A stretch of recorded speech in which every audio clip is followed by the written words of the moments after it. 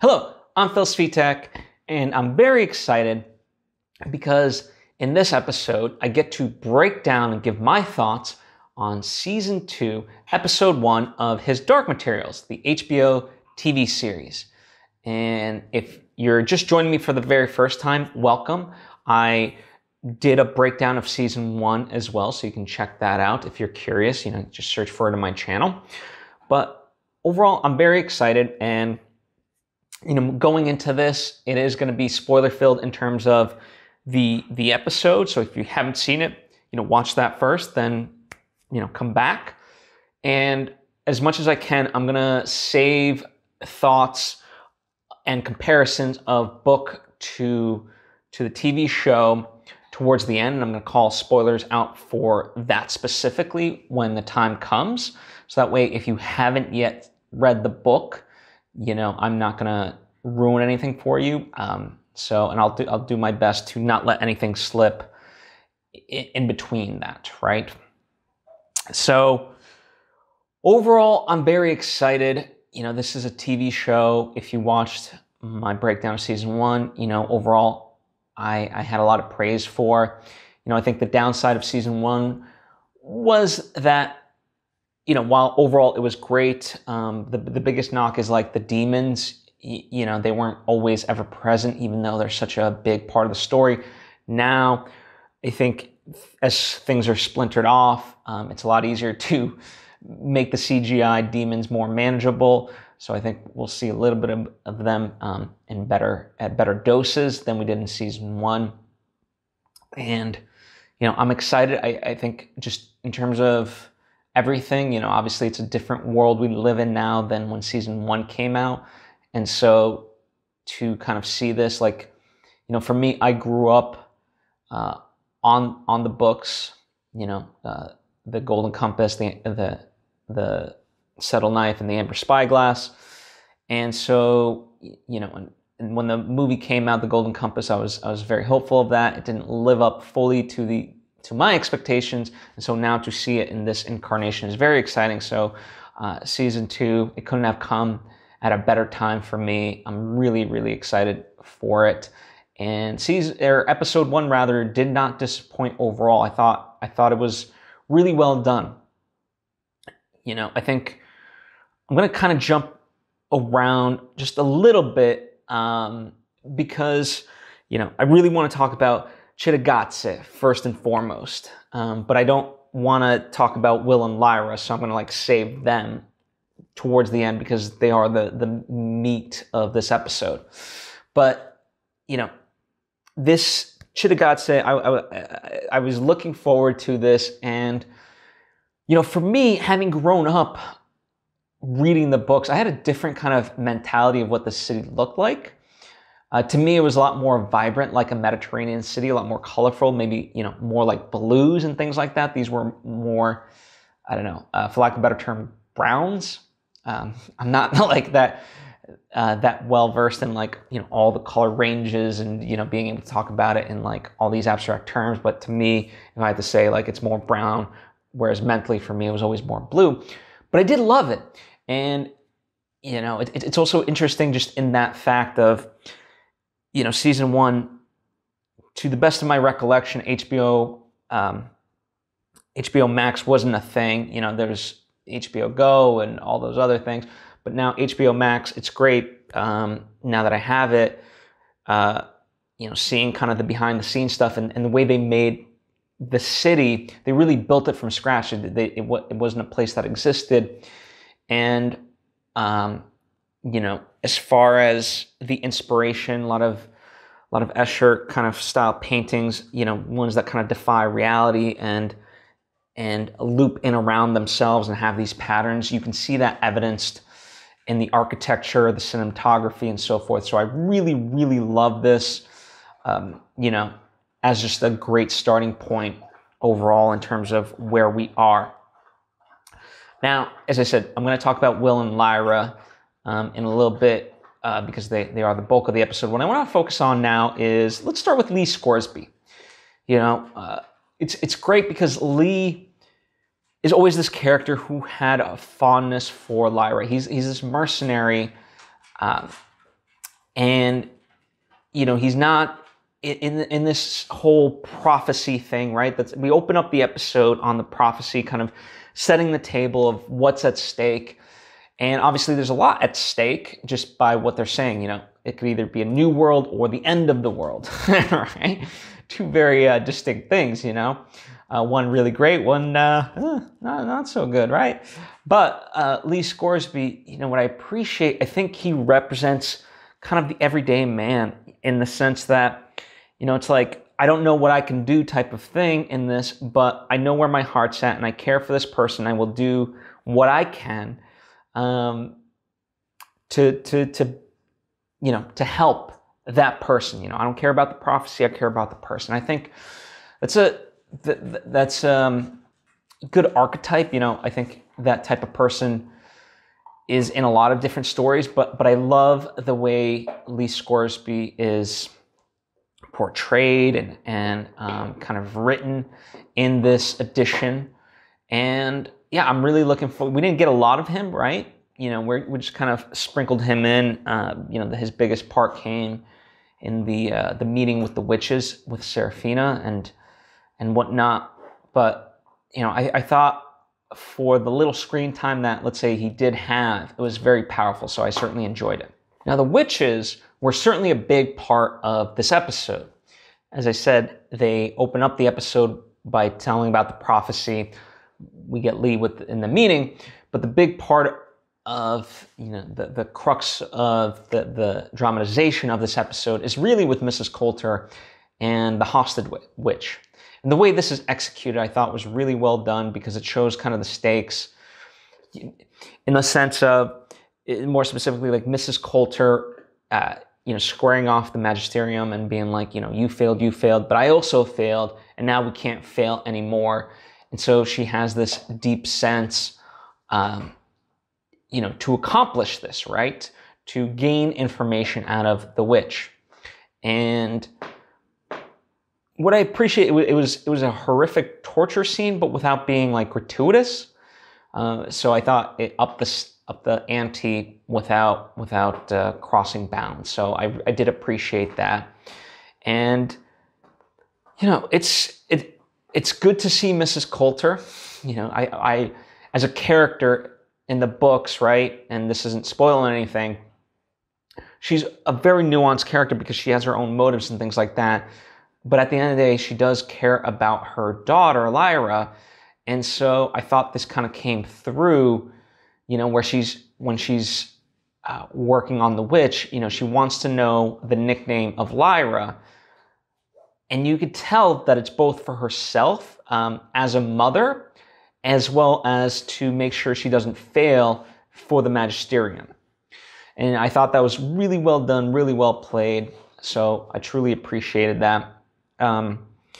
And you know, the witch in this case coming in and killing, you know, sacrificing her own, you know, is true to the book, and I thought really well executed and kind of sets up something unique, you know, with what's kind of, you know, the power dynamic within the Magisterium. So I thought that was really well done in terms of the way it played. So, you know, overall first episodes, I feel like, and let me know if you agree or disagree, in this sense, like it's more, the meat of stuff to talk about is less about like kind of what's there, more about like what's to come, like the implications of things. So I'm going to talk a lot about that, especially once I can kind of talk about the book comparison. So if I'm not getting into full specifics, that's why. So, you know, just kind of hold off if you're curious, especially if you've read the books. And now, as far as Lyra and Will go, what I thought this was really well done. I thought their chemistry really shined. I thought they inserted moments of humor that weren't always there in the book, at least as I didn't recognize them. One in particular, when it's brought up that the spectres eat adults, you know, and Will puts down the coin to pay for the food, she's like, don't, Lyra's like, don't go acting too adult because the specters will get you. I thought that was just such a brilliant touch. It made me laugh. And both in terms of how they acted, the way it's written, and the way it was filmed really showcased the kind of bonding that is happening. Within one episode, you could see tenderness. Obviously, there's a reserved nature to both of them. But, I thought it was really well done because, I don't think it's tipping the hand in any sort of way to say, like, they're going to be very important and they're going to need each other. And so to establish this relationship this early on, this well, I think does a lot of heavy lifting, for what's to come later on. So I really, really appreciate that.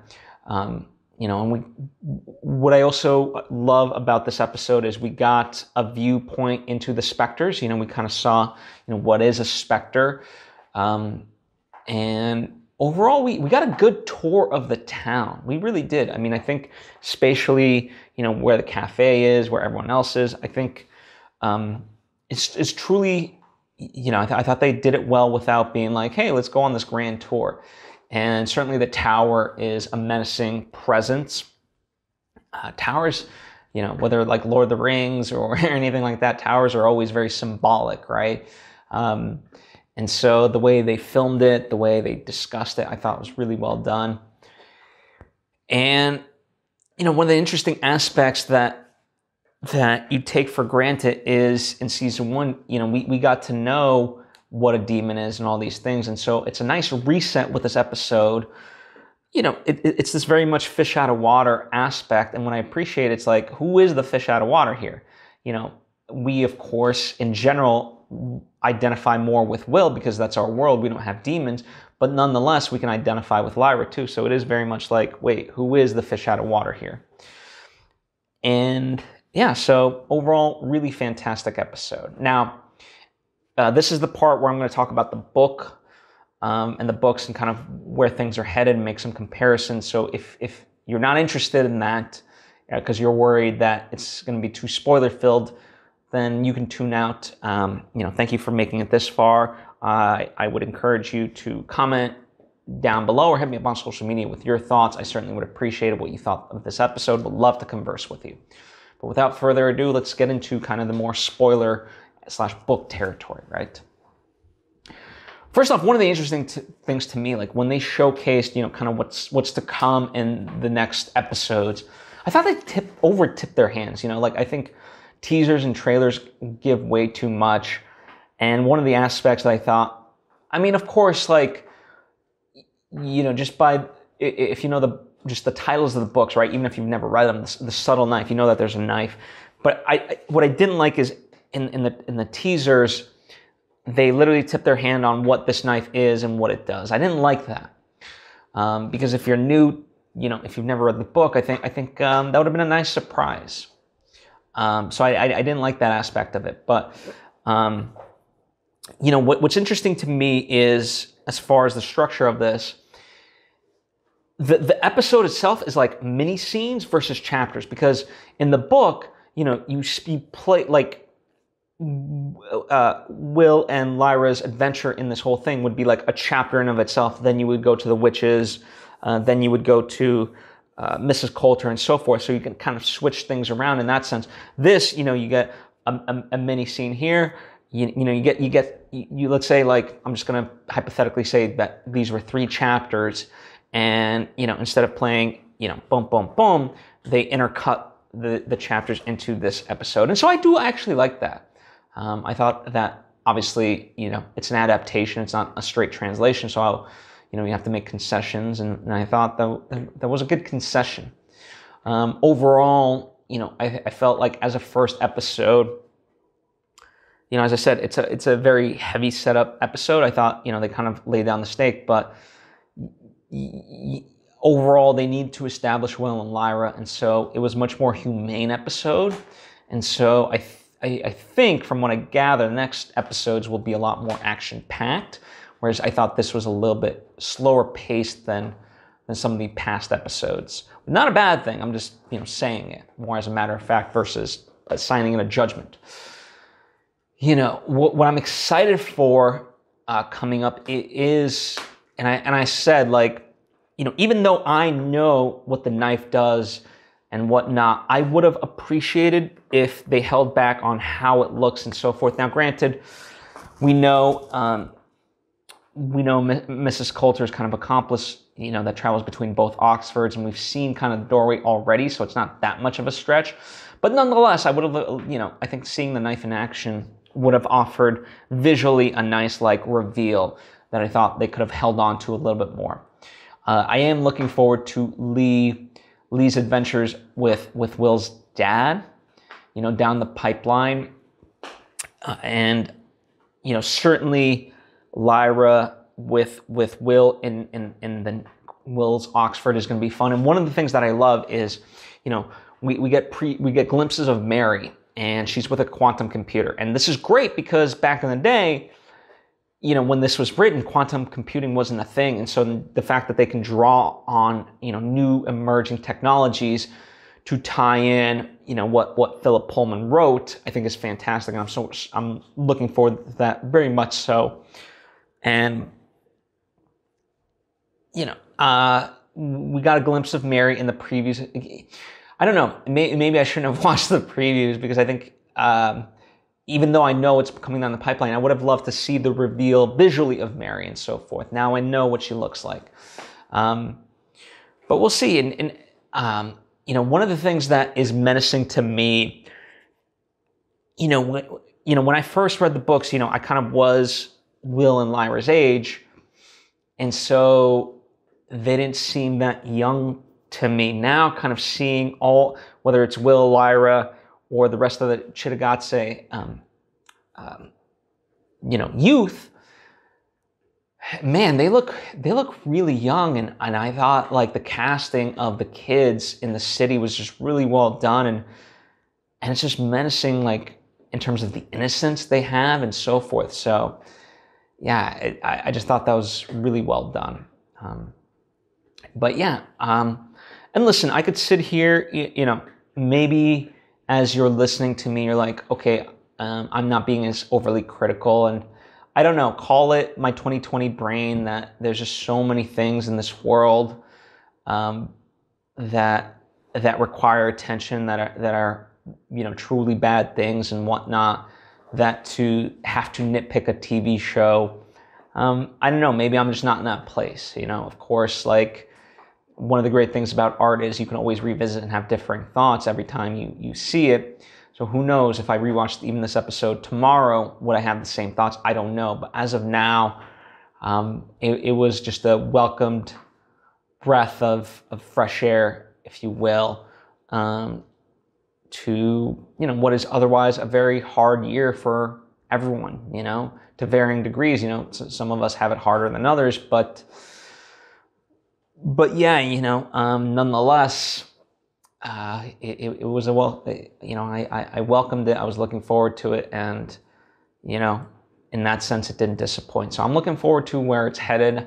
I think the biggest thing is they're layering how the Magisterium is operating. I think they're really defining that in a way that the books didn't fully explore, because the Magisterium was always this kind of more mysterious thing, and Mrs. Coulter was kind of the representation of it, versus like seeing the inner workings to the depth that at least so far we've seen on the show.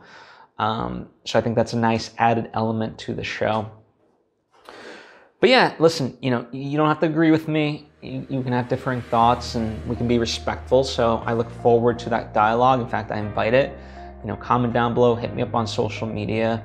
I love hearing your perspective and whatnot. And so let's chat. But man, if there's anything that I came away with, I am just in awe of Daphne Keane. Like, she is a tremendous actress, and I'm looking forward to seeing her not only in this series, but man, what's to come down the line. I think she has a phenomenal future ahead. So those are my thoughts. You know, I hope you've enjoyed what I had to say, and as I said, you know, I welcome agreement or disagreement. So let's chat, let's talk. Thank you, and I look forward to more discussions on episodes coming up. Bye.